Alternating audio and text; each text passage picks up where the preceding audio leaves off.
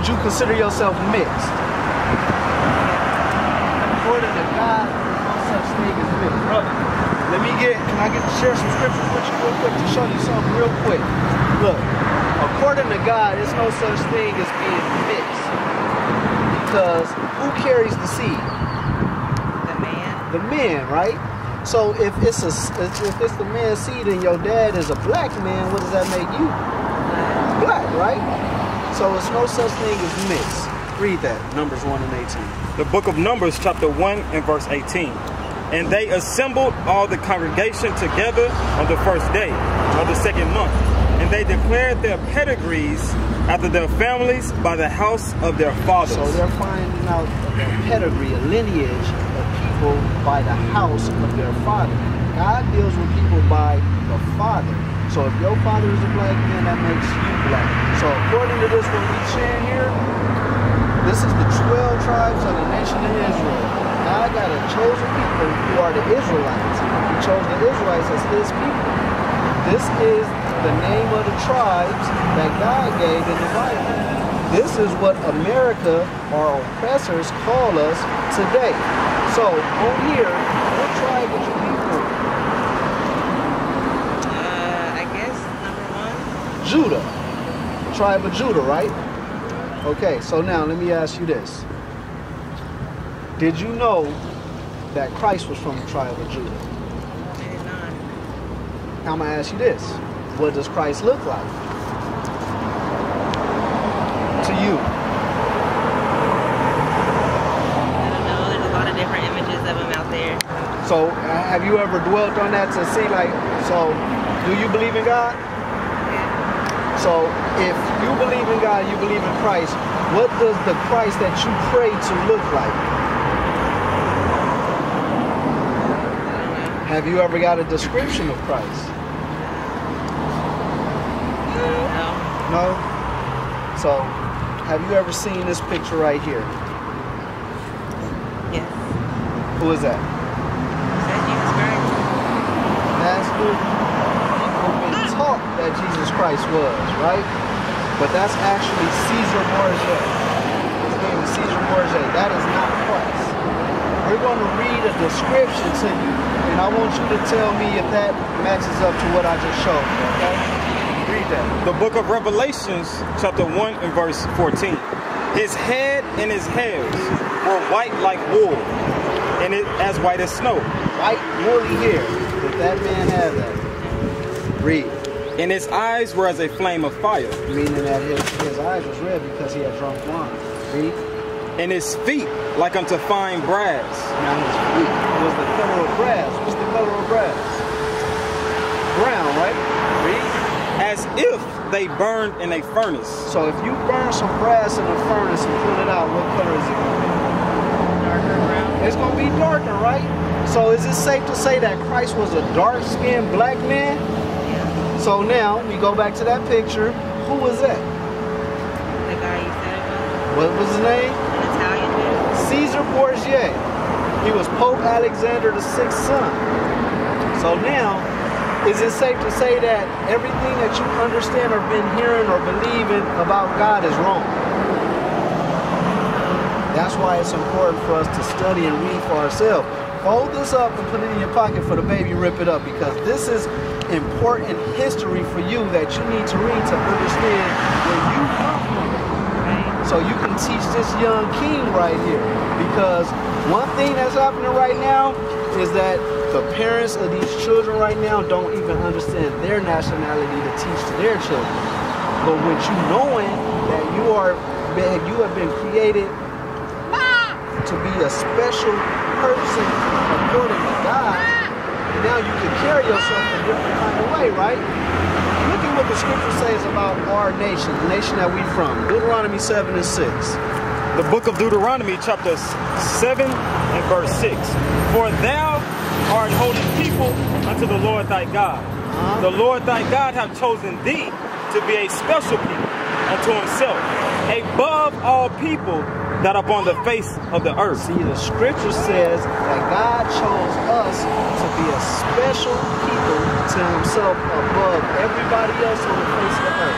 So what that means is the Israelites, everybody on that paper that I showed you, them tribes, those are God's chosen. If you're not on that paper as one of them tribes, then guess what? You wasn't chosen. Now, I know that may be a tough pill for you to swallow with your mother being a so-called white person, right? Do you know what the Bible says about the so-called white people today? Give me Genesis 25. We're going to get the description of the so-called white person in the Bible. We're going to get the biblical title for him, the biblical name for him, okay? Read that. The book of Genesis chapter 25 and verse 23. And the Lord said unto her, 2 nations are in thy womb. 22. And the children, 21? Yeah. 21. And Isaac entreated the Lord for his wife, because she was barren. So this is the story about Isaac and Rebekah. Rebekah she was pregnant with 2 children, which is twins. Read. And the Lord was entreated of him, and Rebekah his wife conceived. And the children struggled together within her. So the twins that she was pregnant with was struggling in her womb, they were fighting inside of the womb. Read. And she said, if it be so, why am I thus? And she went to inquire of the Lord. And the Lord said unto her, 2 nations are in thy womb. 2 nations of people are in your womb. Did you ever know that that was possible? Read. And 2 manner of people shall be separated from thy bowels. So 2 manners of people should be separated. So when you have your twins, 2 manners of people should be separated. You're going to have one manner here and another manner. Read. And the one people shall be stronger than the other. And the elder shall serve the younger. Read. And when her days to be delivered were fulfilled, behold, there were twins in her womb. And the first came out red all over, like an hairy garment. So we just got the description of the first twin. The description said that the first twin came out red all over like a hairy garment, right? Just remember that. Read. And they called his name Esau. What was his name?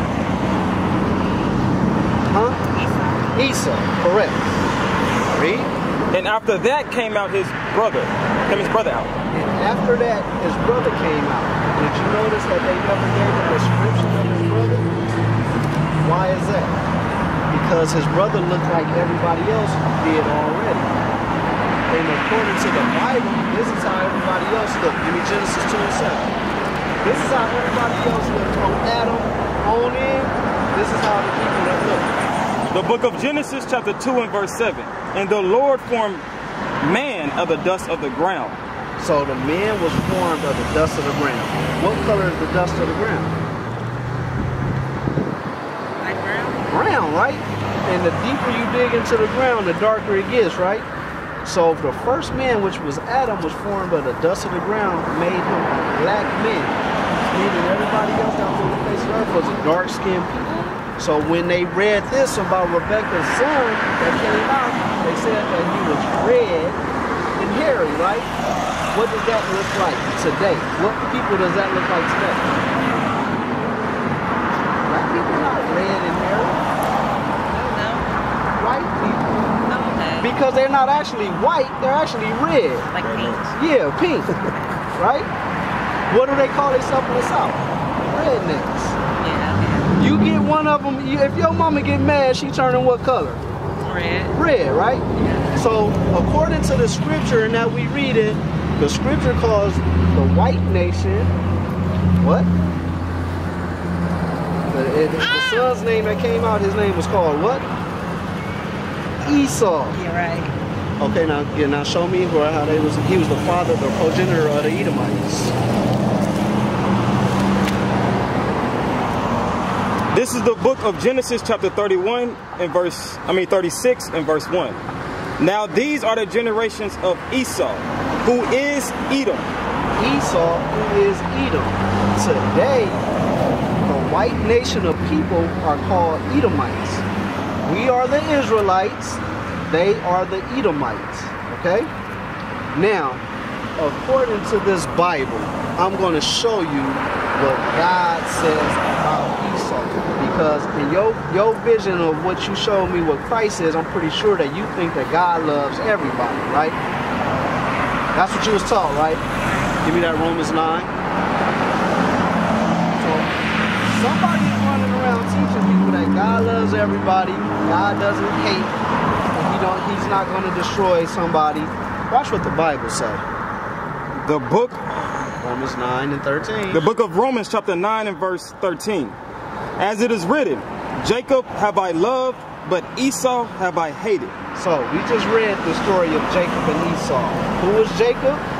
Esau's brother, which was what? A black man. Who was Esau? Jacob's brother, which was what? A white man. And he was the forefather of who? The Edomites. Right? So we just read that again. Book of Romans chapter 9 and 13. As it is written, Jacob have I loved, but Esau have I hated. So the Most High God hates Esau, hates the Edomites. Why? Because they have been, remember we read in the womb, they was fighting in the womb. Esau have had a perpetual hatred for us since day one. That's why it's not a mystery of how we getting treated today, how we getting gunned down in the streets by our oppressors. This is what God says about the other nations. Give me Deuteronomy 28 and verse 48. This is the book of Deuteronomy chapter 28 and verse 48. Therefore shalt thou serve thine enemies. It says we're going to have to serve our enemies, right? No, give me Leviticus 14:26 first. So now we're on the topic of enemies, okay? So we're going to find out who the enemies are, who the enemies of God are, who the enemies of the Israelites are. Got it? The book of Leviticus? Yeah. 14 and 26. Yeah. The book of Leviticus chapter 14 and verse 26. Is that it? Okay. You know what I want? Yeah, I know what you mean. Leviticus 24 and 16. There we go. The book of Leviticus chapter 26 and verse 16. I will also do this unto you. That's what I want. I will even appoint over you terror. Okay, so this is a curse that happened to the Israelites for not doing what God said to do. He said he's going to appoint over us terror. Read. Consumption, the burning ague, and shall consume your eyes. The cause sorrow of heart, and ye shall sow your seed in vain, and your enemy shall eat it. And I will set my face against you, and you shall be slain before your enemies. So, for us not doing what God said to do, he said we are going to be slain before our enemies. Is that happening today? Are we being killed in front of our enemies and it's nothing happening to the people that's killing us? Are the police gunning us down in the street? Nothing is happening to the police and it's being recorded. Is that happening? Right? Okay, so now go back to Deuteronomy 28 and verse 48. Because what I want to get you to see is who God is saying the enemy is. I don't want you to think that I'm sitting here telling you something. I want you to hear it from out of the Bible. Read that. The book of Deuteronomy chapter 28 and verse 48. Therefore shalt thou serve thine enemies, which the Lord shall send against thee, in hunger, and in thirst, and in nakedness. So for food, water, and clothing, who do we have to get that from? Who owns all of them? Who owns the water company? Who owns all of these stores? Who owns the grocery stores? Who owns where you get your clothes from? Is it us? Is it people that look like us? Sometimes. Give me one instance, for instance, of a black grocery store owner. Okay, yeah, I can. You can't, right? Give me one, for instance, of a black water department owner. Like, which water brand was named after a black man? You know, you got Fiji, Avion, all that, Arrowhead. Is any of them black? What about your clothes? Can you name a black textile producer, somebody that's producing clothes? Someone designs for them, but no. So, what nation of people is this speaking about? Who owns all this stuff? White people, right? So, according to what we just read, what does God say about the white person? What title did God give the white person? The enemy. Do you agree with that? Do you agree with what God said? To a certain extent, yeah. Okay, what's that extent? Yeah. What's the extent? I mean, because I understand what you're going through because, like you said, your mother, which is probably the woman that raised you, even to this day plays a major role in your life, is white, right? Yeah. And your father, which is a black man, probably, is he around? No. Has he ever been around? Yes. He's been around, but he's not around now. Why is that? It's part of the curses, sis. Part of the curses is it breaks the curses of us not keeping God's commandments. The curses said that our lives will be like this. We will have broken families like this. So what I want to get you to understand is that your nationality makes a difference in everything. Your nationality of you being an Israelite shows you that, hey, I'm an Israelite. Your son is his father a black man? Your son is an Israelite. So now, do you think that it would be important for you to teach your son who his enemy is at a young age, rather than him getting older thinking that his enemy is somebody that looks like him? Yep. That's important, right? Because that's what's going on today. Look at the gang violence. You got Bloods beefing with Crips because of a color, and they both look alike. So they think each other is the enemy. But the scripture says, and the Bible says, God says that our enemies are these other nations. Now, I'm not just jumping on the white man's back. It's also the Chinamen. What about the Chinamen? Did you know that we played a role in building the Great Wall of China? They had us in slavery. The East Indian men had us in slavery. Even the African. Yes, I said African because we are not African. I'm talking about the real deal African men that's like Zulu warriors. Did you know that the Zulu warriors never went into slavery? They was selling us being Israelites into slavery because we was not them. Have you ever heard of somebody saying y'all sold yourself into slavery? Heard the expression, yeah. That's not what happened. Let's step over here so they can see what you're talking about. Just because we got the same complex as these dark-skinned people doesn't make us the same, because you can have the same complex as the East Indian men. That doesn't make us the same people. So the importance of what I'm trying to explain to you right now is your nationality, who you are, what you are supposed to be doing according to God. That's our whole spiel, is teaching our people what they're doing wrong. The reason why we in the conditions that we in today is because we didn't keep God's commandments. We didn't do what God said do. And the only way that we change that, back to God's commandments, is by doing what God said do. Okay? What's your name? Letitia. Letitia, I'm Uriel. Letitia, it's nice to meet you. So you got that flyer. This is our address. This is where we at. It's a phone number on that flyer as well. So if you have any questions, you can call that number or even come and visit us so you can learn more. Because with me just sitting here talking to you for this minute, it's not enough for you to continue your life and learn how to raise. Because we've been promised that we're supposed to live forever and be put back in rulership, but that's not going to happen until Christ come back and we start doing what God said do. All right? All right, so you got some decisions to make, sis, so it's up to you to make them decisions, all right? I hope that we'll see you again. All right. All right.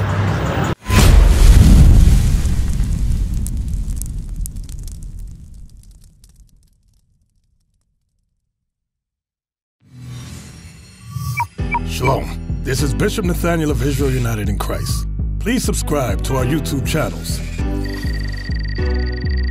Stay up to date with our latest events, music, and classroom lessons.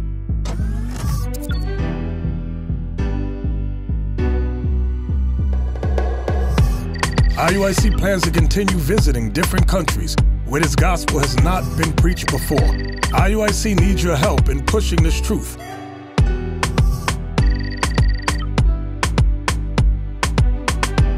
So join us, subscribe to our Instagram, Facebook, Twitter, and podcasts, and stay up to date with us.